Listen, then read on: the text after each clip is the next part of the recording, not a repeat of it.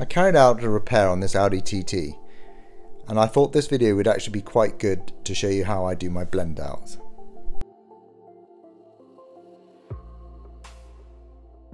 To prep my panel ready for paint, I use Norton's fade out and blending disc. It's roughly 800 to 1000 grit. I'll key the bumper up using the sanding discs and some grey Scotch pad, and you can see the clear difference between the keyed area and the unkeyed area. I always make sure these areas are thoroughly cleaned, and I use Octral's TD80. This is a process I do several times before I actually start painting. Masking up is a crucial part of the repair process.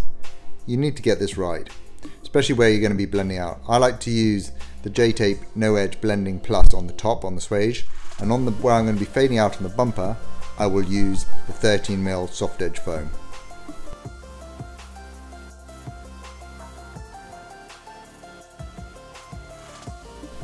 On the bumper, I'll set the 13mm back 2 to 3 inches from where my actual fade out will be. Using my 1mm devilbiss SRI Pro Light with an HV5 cap, I apply my base coat.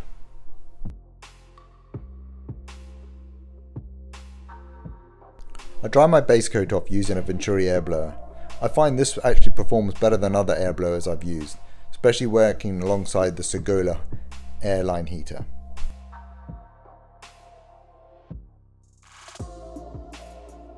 Repeat the painting and drying process as required.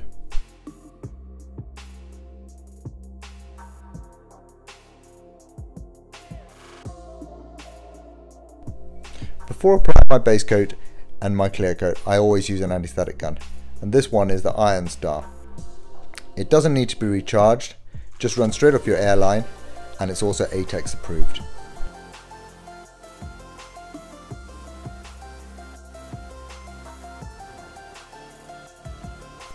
Here's the money maker, applying the clear coat. I'm using the devilbiss DV1 clear gun. It's on a 1.2mm setup.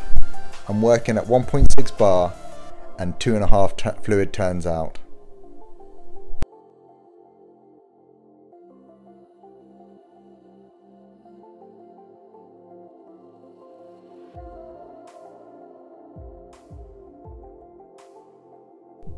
My go-to clear coat is the Octral C450, and I will either use the 23 or 24 hardener.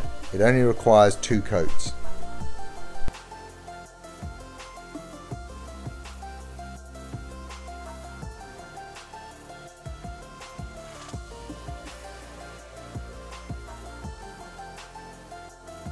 After applying the first coat of clear, I pulled back the soft edge foam that I had where I was blending out on the bumper.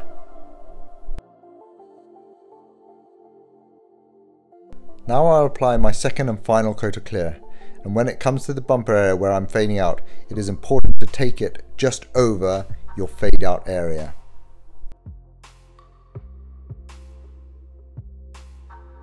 In my experience, if you don't do this, you won't get a good blend.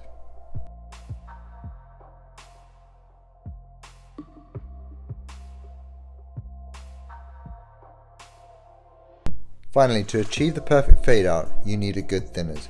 I like the TH730. It's a very slow fade out thinner.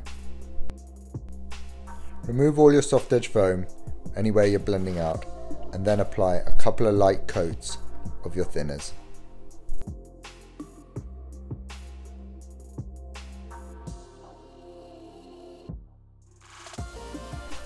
This slow working thinners will dissolve your new clear coat into your old clear coat.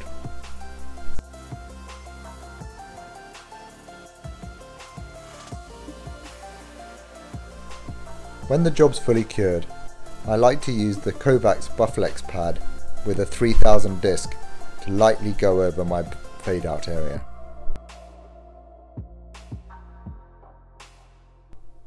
I'll then polish my faded out areas with some Ferrecla G360. I'll use the wool mop head, and also for smaller, tighter areas I use my Flex PXE80.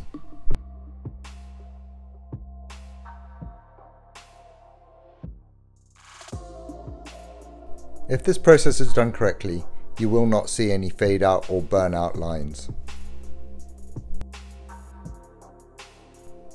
Thank you for watching the video, and I hope you found it useful. If you have any questions, don't forget you can just DM them over to me or put them in the comments below. And also don't forget to follow me at Undone. Thank you.